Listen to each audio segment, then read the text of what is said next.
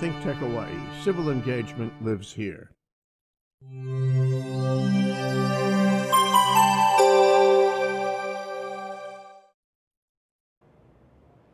Hello and welcome to ThinkTech Hawaii's Hawaii Food and Farmer Series.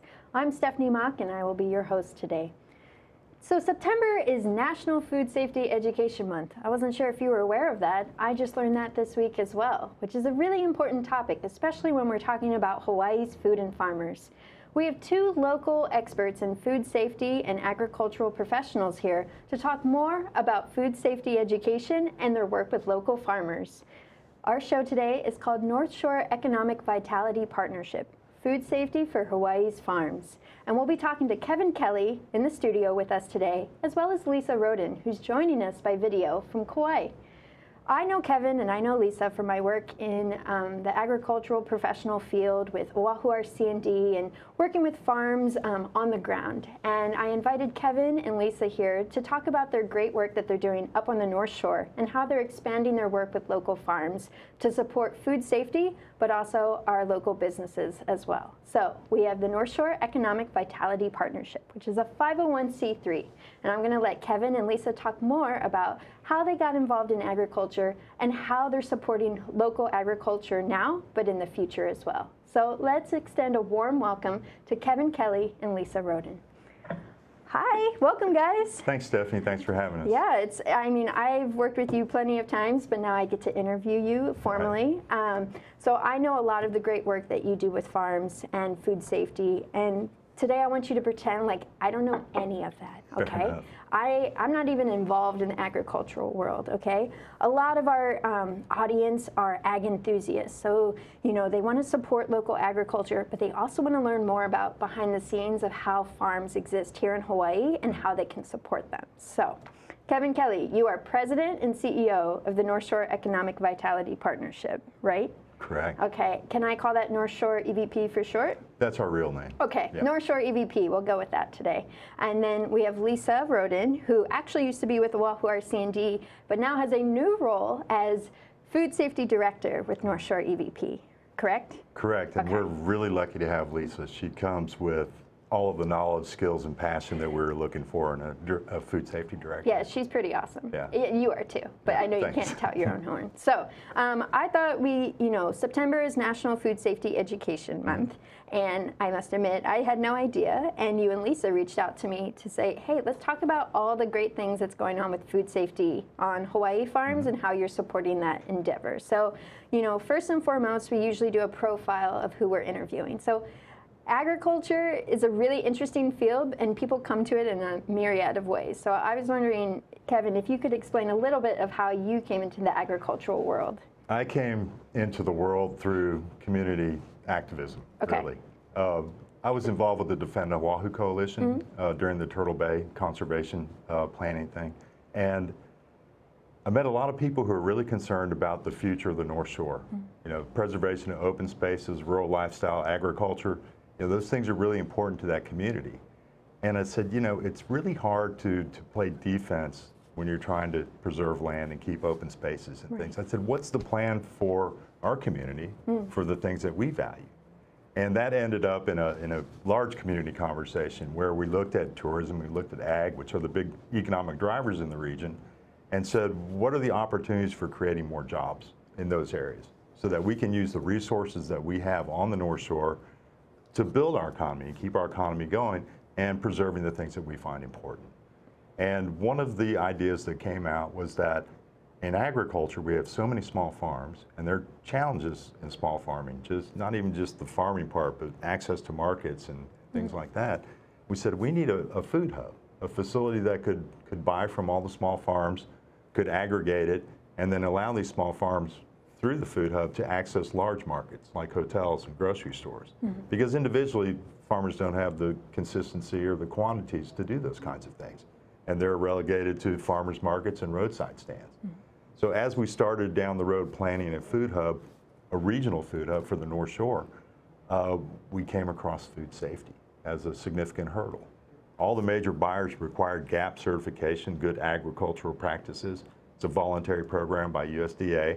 But without that, there's no really assurance to a buyer that these farms practice food safety in their production and handling and shipping of food. And as we got down that path further, you know, I'm an oceanographer by training, so I'm learning ag as we went along too. But it got really interesting because USDA has a new program specifically for small farmers. It was being piloted on the mainland with groups of small farms that were interested in lowering the cost of obtaining their GAP certification. And USDA was interested, especially in lowering the cost of small farms, because in getting GAP certification, an audit for a 10,000 acre farm is as expensive as an audit for a 5-acre farm. Right. So it's very, you know, the level, the playing field wasn't that level. Not equitable.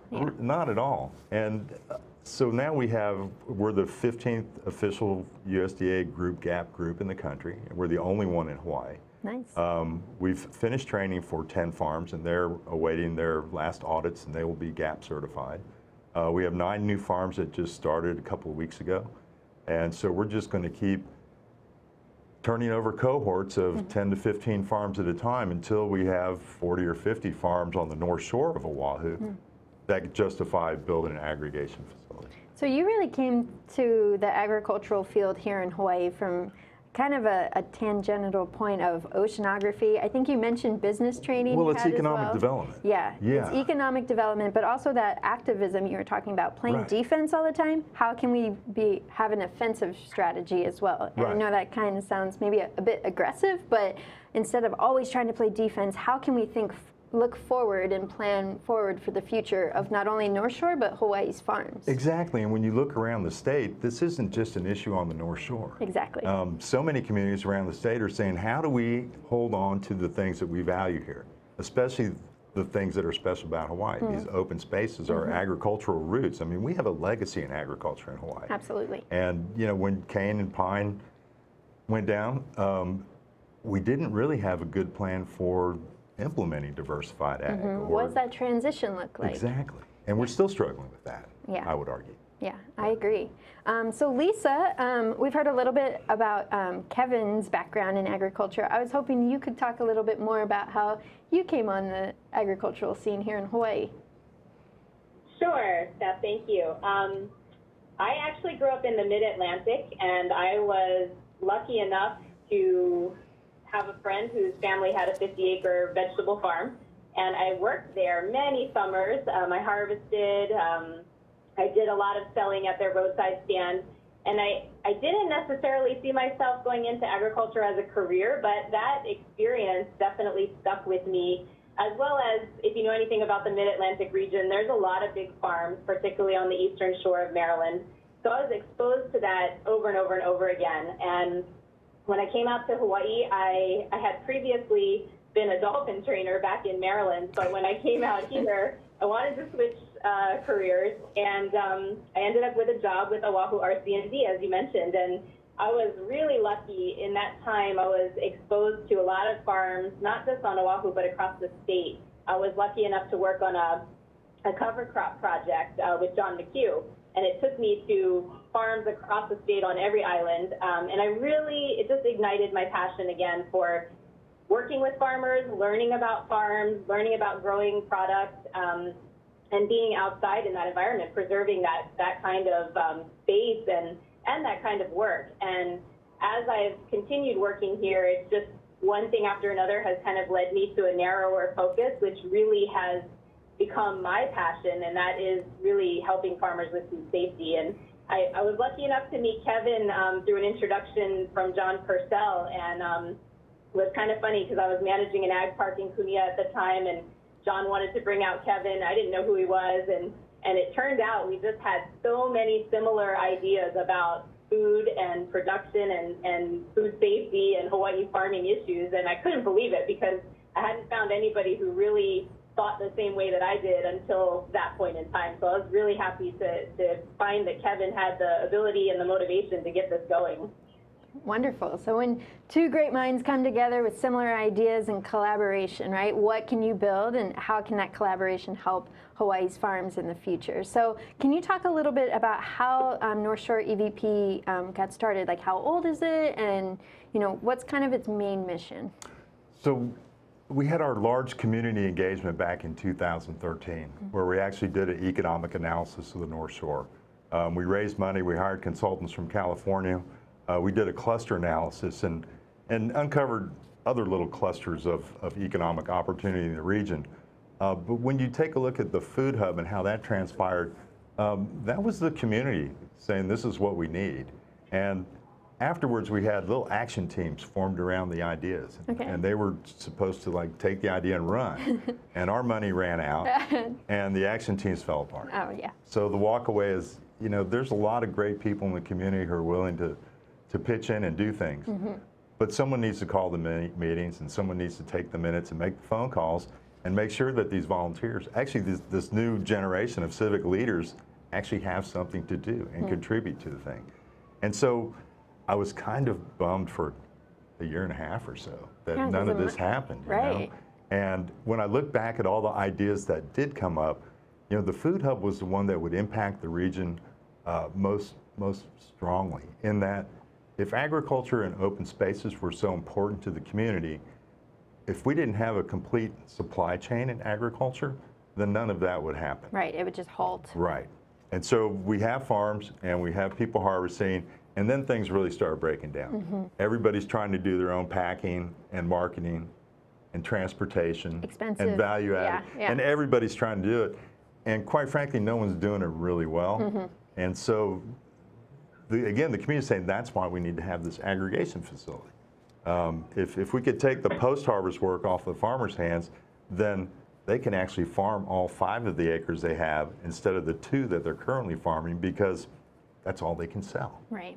And a common theme that we see on our show is, like, we're always talking about farmers are so busy, right? Like, they have to have like their heads down looking at the field, but they have to be looking up at looking at market trends and food safety. And you know, one person, even if you're working 20 hours a day, can only focus on so many different things at once. So after our break, we're going to talk a little bit more about how North Shore EVP provides services not only to the community, but those farmers you're talking about as well. So we'll be back after a few short messages, and we'll talk more about North Shore EVP. Great, thanks. All right.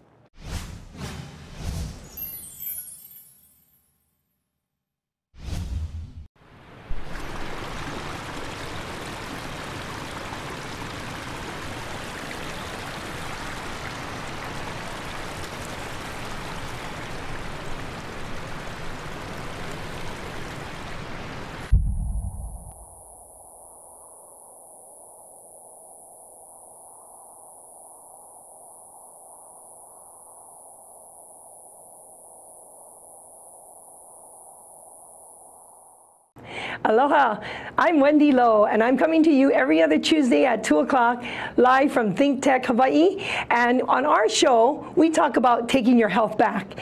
And what does that mean? It means mind, body, and soul. Anything you can do that makes your body healthier and happier is what we're going to be talking about. Whether it's spiritual health, mental health, fascia health, beautiful smile health, whatever it means, let's take healthy back. Aloha.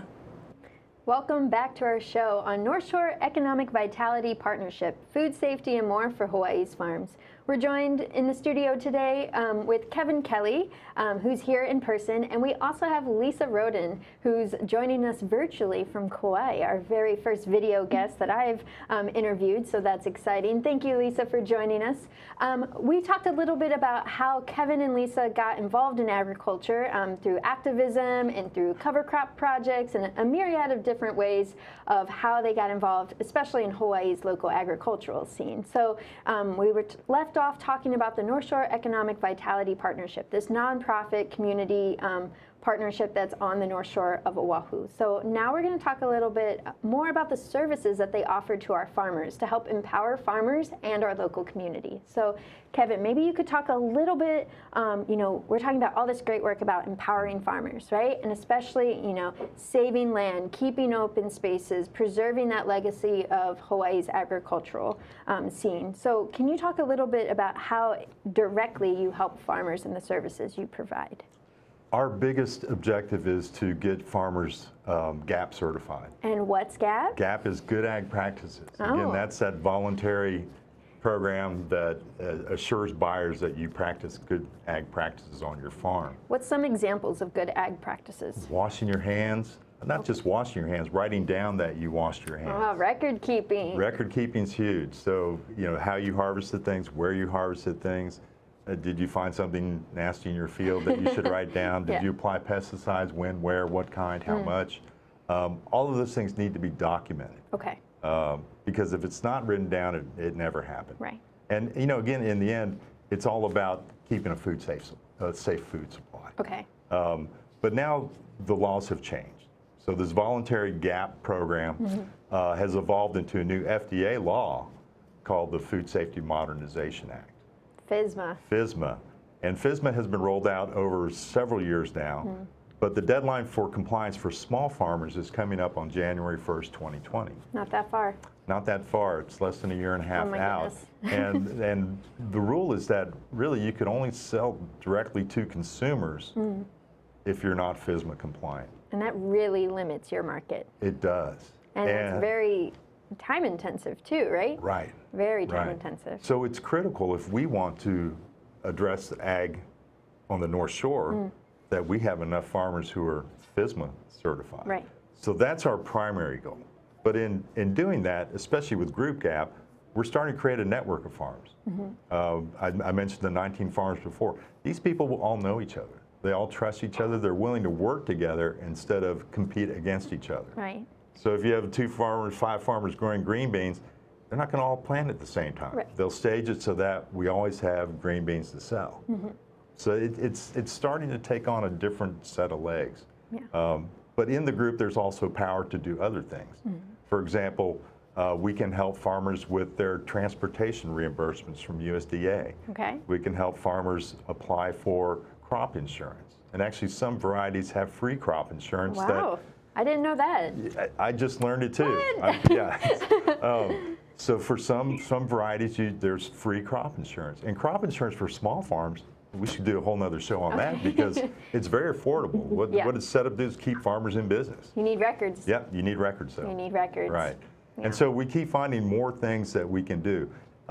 We've had companies calling us now, from value-added people to food innovators, restaurants, asking, do you know a farmer who grows this? Or is there a farmer who can grow this? Right. So now we can do this kind of vetting for the end users and say, here's the farmers that want to talk to you about that. Oh, okay. So we're saving time on upstream and downstream of the supply chain for, again, hooking these farmers up with real markets. Yeah.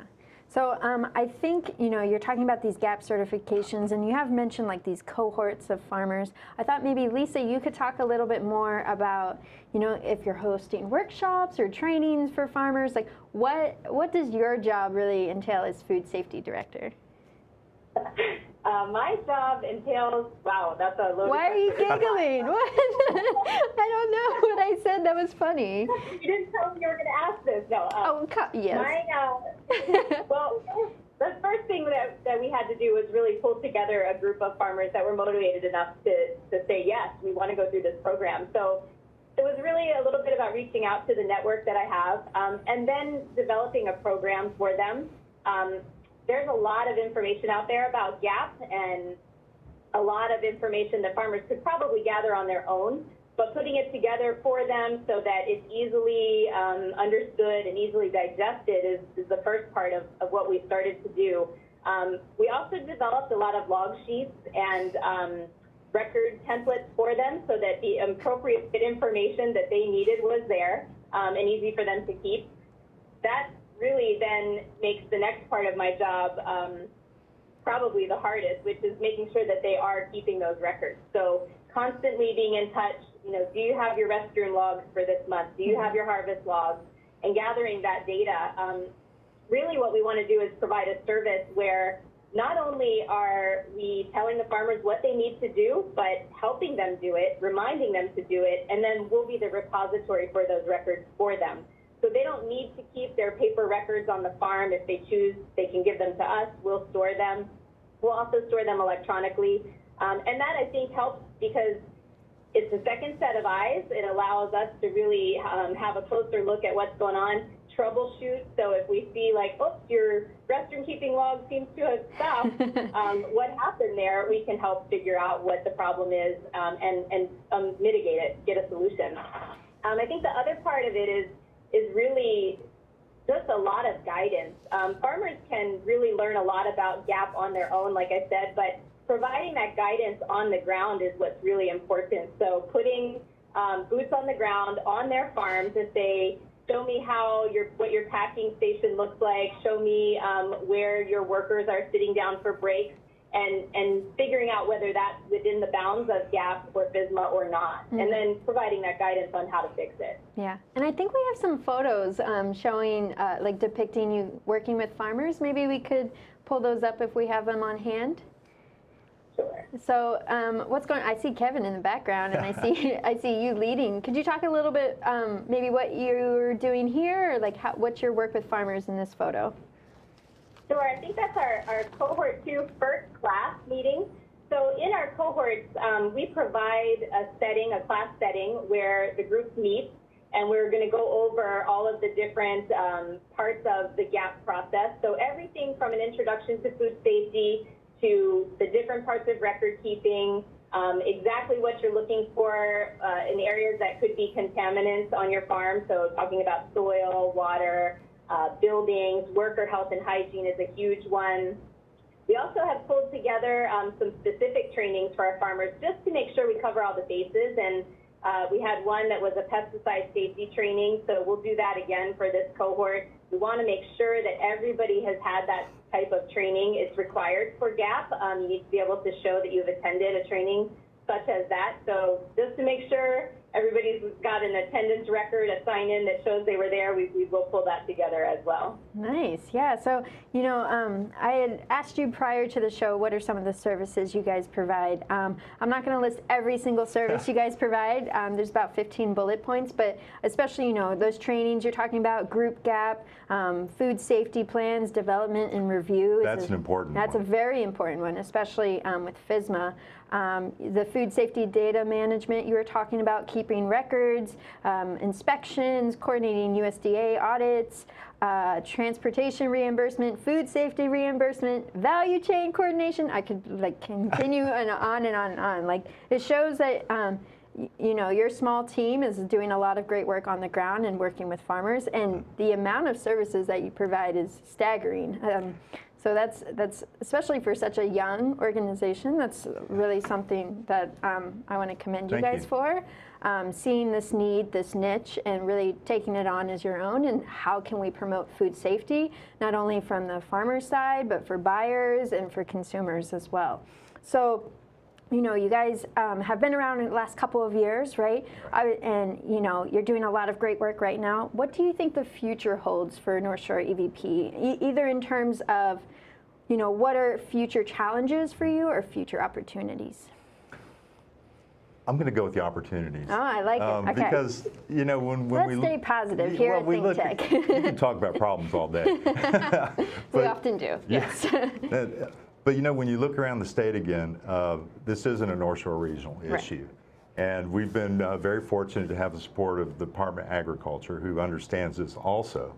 And we are working to bring this program statewide. So our first cohort was focused on the North Shore, and our second cohort is Oahu-wide.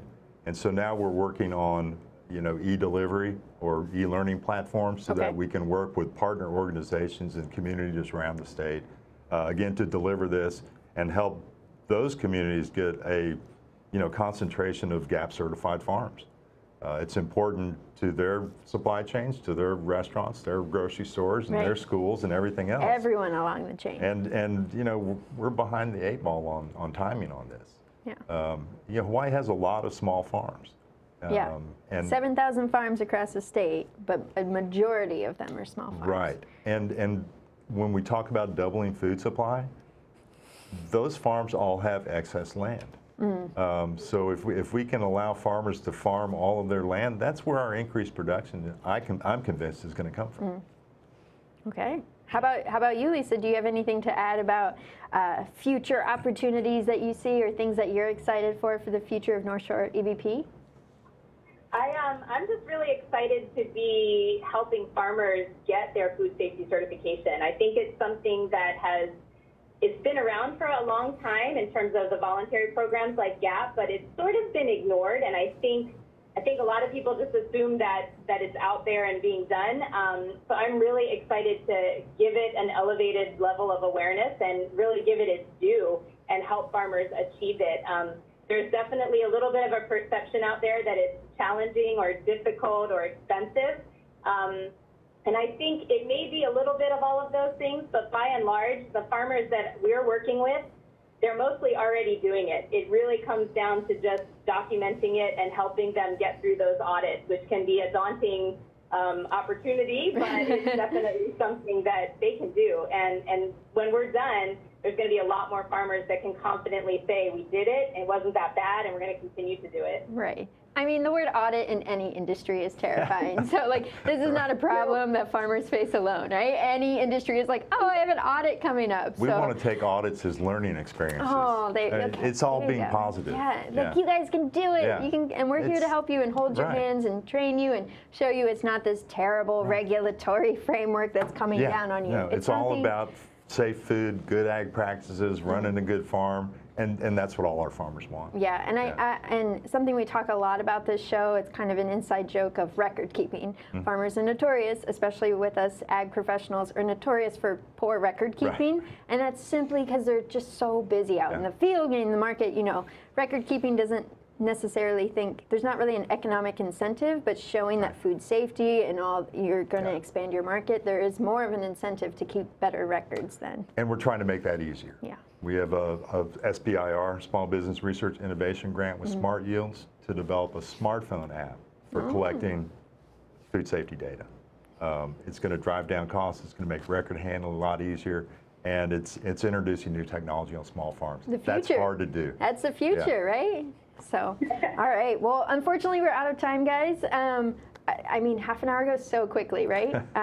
So I thought, you know, the audience today, you guys can go to nsevp.org to learn more about the North Shore Economic Vitality Partnership. You'll learn more about Kevin Kelly and Lisa Rhoden and their work with farmers on the North Shore and how that work is expanding, hopefully, throughout the state to help farmers with record keeping, food safety, group gaps, and more. So we encourage you to spread the word. If you know farmers on the North Shore, if you know other farmers interested in food safety, please reach out and check out that website, nsevp.org.